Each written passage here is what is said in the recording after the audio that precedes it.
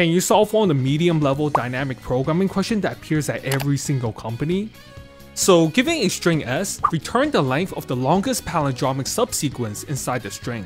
Now, a palindrome is a string that can be read the same way forwards and backwards. Let's say we're given this string, we have the following subsequence that can form the longest palindrome, so we can return its length 7. Let's go over the thought process. Inside a palindrome, we can see that we have pairs of same characters. We can implement a 2-pointer approach, 1 pointer on each side. Now, if the characters at the pointers are the same, we can increment the palindrome length by 2 and move the pointers toward the center.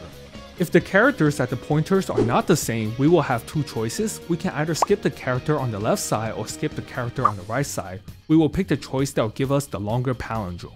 And lastly, if the pointers are at the same character, we can increment the palindrome length by 1 by placing the character at the center of the palindrome. Let's implement the function longest palindrome subsequence, taking the input string, return the result of the helper method.